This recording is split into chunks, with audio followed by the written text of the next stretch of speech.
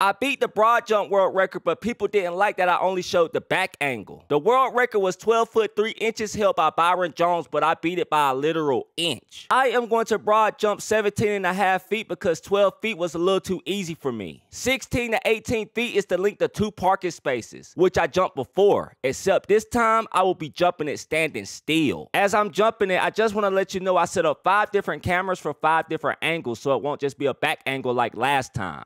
I can't believe I just shattered the record like that. Now I have the broad jump world record of 17.5 feet. Should I try to go further?